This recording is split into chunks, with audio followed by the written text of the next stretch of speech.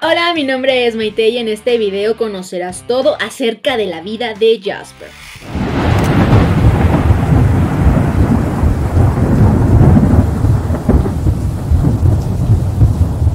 Si eres nuevo o nueva, te doy la bienvenida a este canal donde podrás encontrar información sobre la saga de Crepúsculo. Y si no es así, ya sabes, como siempre, te mando un besote por haber regresado. Ay, ese beso sonó feo. Ahora sí.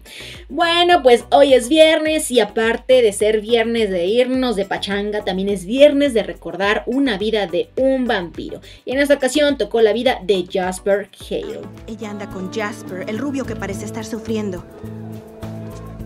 Ya se la saben, al final del video les dejo sus datos como si fuera una ficha técnica. Bueno, Jasper Whitlock creció en Houston, Texas, y cuando tenía casi 17 años mintió sobre su edad para unirse al ejército confederado. ¿Esto ocurrió en la guerra civil? Fui el mayor más joven de la caballería. Todo sin ver una sola batalla. Ascendió rápidamente en los rangos militares sobre algunas personas que eran mayores que él y con más experiencia. Las personas decían que era muy carismático, seguramente un indicio de su futuro don extrasensorial. Al igual que Alice, Jasper ya desde humano tenía indicios de su don extrasensorial. Era muy empático y además podía manipular las emociones de quienes lo rodeaban. Perfecto. Y es un oficial.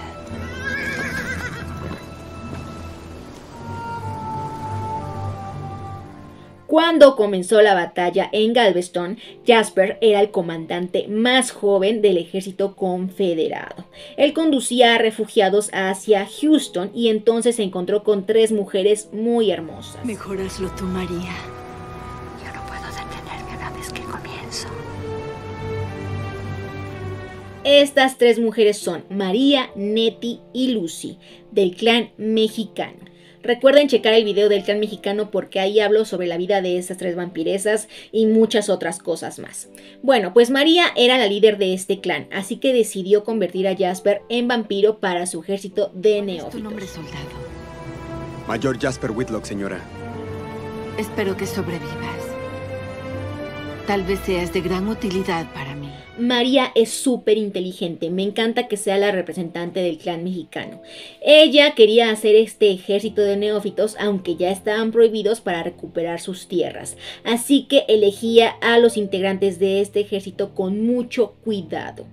A Jasper lo eligió por su rango. Al ser militar iba a ser buen guerrero y líder. Además, Jasper tenía este don extrasensorial que, aunque no estaba de todo desarrollado, hizo que su ejército triunfara aún más. Había constantes y brutales batallas territoriales. María las ganó todas.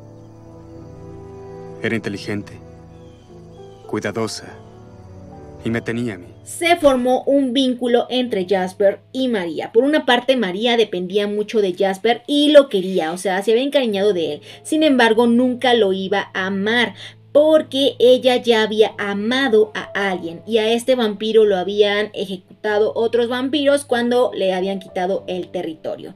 Entonces esta parte del amor ya no era para ella, simplemente era la venganza y querer recuperar su territorio. Por otro lado, Jasper no conocía otra cosa que a María, ser parte de su ejército y que eso significaba ser vampiro. No sabía que había otras formas de vivir. Si te está gustando este video, te invito a que dejes tu like, así como que te suscribas y que actives la campana de notificaciones. En caja de descripción y en comentarios te dejo mis otras redes para que no te pierdas nada sobre el contenido de Crepúsculo. Creí que lo que teníamos María y yo era amor. Pero me manipulaba. Yo era su títere.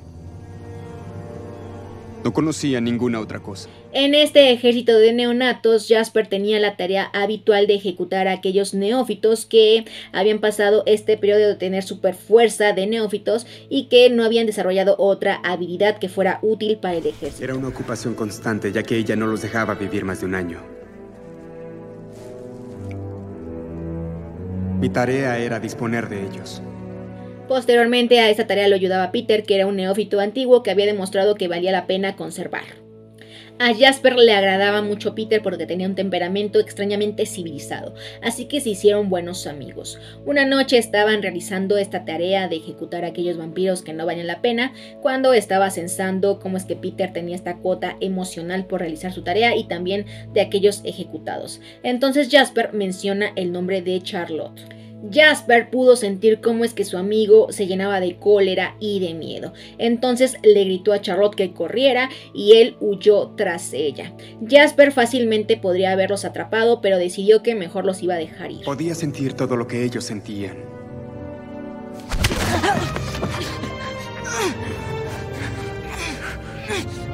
Pasaron los años y Jasper se deprimió, porque por su don extrasensorial podía sentir lo que sentían aquellos a los que él ejecutaba, tanto humanos como vampiros. Este cambio en la forma de ser de Jasper no le gustó para nada a María, entonces Jasper empezó a sentir cómo es que María cambiaba lo que ella sentía hacia él. A veces se mostraba atemorizada, otras veces maliciosa, y entonces Jasper se dio cuenta de que ella planeaba deshacerse de él. María le decía a los otros vampiros que aquel que se deshiciera de Jasper se iba a quedar con su puesto, así que Jasper empezó a planear cómo deshacerse de ella. Pero para este momento tan crítico regresó Peter. Peter y Charlotte habían estado viviendo como nómadas muy pacíficamente. Si se llegaban a encontrar con vampiros, pues eran amigables y no pasaba absolutamente nada. Así que Jasper decide irse con ellos. Jasper viajó con Peter y Charlotte durante varios años como nómada, sin embargo su depresión nunca mejoró. Como él seguía matando humanos para alimentarse, seguía sometido a las emociones de esos humanos antes de morir. Entonces esto lo dejaba súper mal. Siguió su depresión, entonces tras algunos años decidió mejor dejar a Peter y Charlotte ser felices y él deprimirse solo. Intentaba cazar lo menos posible, sin embargo siempre llegaba la sed, así que debía volver a matar y volver a sentir lo que la persona sentía antes de morir. Hasta que en 1948 su vida cambió, porque se encontró con Alice Cullen. Pero recuerden, esto se los cuento en otro video. Hasta que encontré a Alice. Ella sí me vio venir, por supuesto. Y me hiciste esperar mucho tiempo. Le pido me disculpe.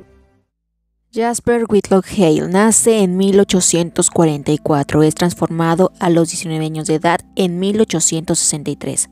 Su fuente de transformación es María, lugar de origen Houston, Texas. Su color de cabello es rubio de tono miel, sus ojos como humano eran cafés, como vampiros son negros o dorados dependiendo si tiene sed o ya cazó. Su estatura es 1.90 metros. Está descrito que es alto, de constitución media y el pelo le cae justo arriba del cuello. Tiene muchas cicatrices por los años de lidiar con vampiros neófitos, sin embargo, estas cicatrices solo son visibles por aquellos que tienen vista sobrenatural. Su don extrasensorial es muy interesante, él tiene el poder tanto de percibir como de manipular las emociones de quienes estén cerca de él. Además, por lo descrito en el libro Sol de Medianoche, también tiene un camuflaje. Ha asistido a la preparatoria y a la universidad en diversas ocasiones, se ha graduado en filosofía e historia. Jasper tiene una motocicleta Ducati plateada que Edward le dio. Pertenece al clan Cullen, está casado con Alice y tiene un afecto fraternal por los vampiros nómadas Peter y Charlotte.